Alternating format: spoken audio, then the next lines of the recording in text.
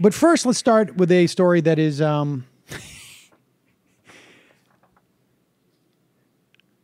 it's not just for Jimmy Reefer Cake. I mean, we really are at the point now, I think, where I don't have a conversation with anybody who doesn't say that marijuana laws, recreational marijuana laws, are anything but inevitable.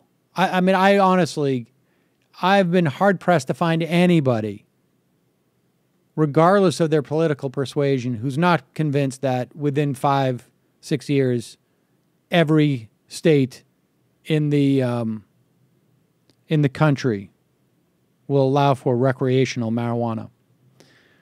Well, in Colorado,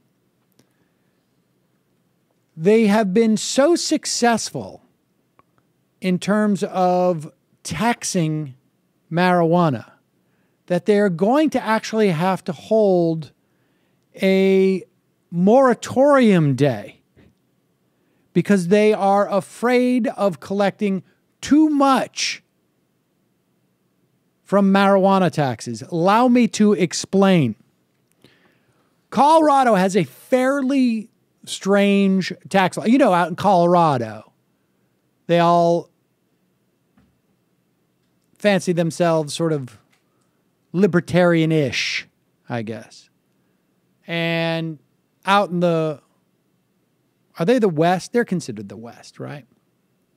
In the range, you're on the range, you ride your horse, you roll into town, whatever it is. I don't know. There's an attitude in Colorado. So they are very concerned about raising taxes. Well, there's a Colorado taxpayer bill of rights, and it requires voters to approve of new taxes. In 2013, a year after Colorado legalized recreational pot, and this is before it was instituted and they figured out a mechanism in which to sell it and whatnot, voters approved 25% taxes on the pot. The law, however, requires the state to project how much taxes are going to be raised. And new taxes must be waived if the state collects taxes that exceed those projections. And in fact, the taxes would have to be refunded. So in 2014, or I should say, the pot taxes were projected to raise $70 million in 2014. They actually raised $58 million. 2014 was the first year that the pot went on sale.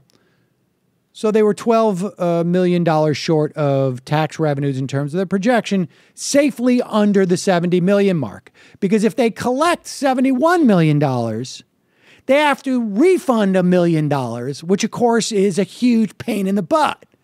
Because then you either, I don't know if you have to refund it to the people who actually paid them because they're sales taxes or what, it's very difficult. So being 12 million shy of projections is actually a win for the state. However, in the first 5 months of 2014, the marijuana tax revenues were $25 million. In the first 5 months of this year, they are $44 million. So the state is worried that they're going to collect too much in terms of this marijuana tax. They may actually ultimately have to have another referendum to raise the amount that they're allowed to collect on these taxes.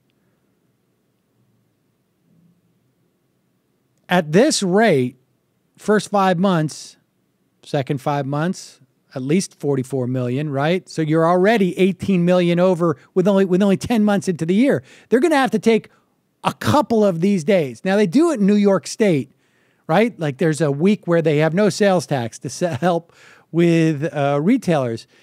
In Colorado, they're doing this with the pot sales to help the state from collecting too much in sales taxes on pot. So just to give you a sense of how successful it's been, at least in terms of a state revenue side. That's Colorado. I imagine they may have to take two or three different. And also, it gives you a very clear sense. Apparently, people really like pot, at least in Colorado.